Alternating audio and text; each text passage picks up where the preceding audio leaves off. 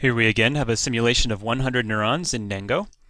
The difference between this simulation and the previous one is that these neurons are now representing a two-dimensional vector space rather than a one-dimensional scalar. For this reason, we now have two inputs, one controlling the x direction and the other controlling the y direction. So as I change the input in the x direction, we can see that the point being encoded by this population of cells changes. Here we're plotting the point in the 2D space that is being represented by the cells. And in this upper graph with the blue and the black lines, we are showing that same information plotted over time, where the black line indicates the x value and the blue line indicates the y value. The plot of the cortical sheet is the same as before, where yellow is indicating that that particular neuron is spiking. And in the bottom right corner, we have a new kind of plot. This is one that was made famous by Georgopoulos with his experiments on monkey arm movements.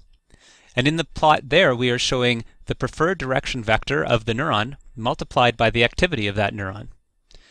The preferred direction vector of a neuron is the direction which, when we move the stimulus in that direction, it causes the neuron's response to increase most rapidly. Georgopoulos found that in the motor cortex, neurons tend to have an even distribution of preferred direction vectors around the circle, and so we have that same kind of distribution here in this representation.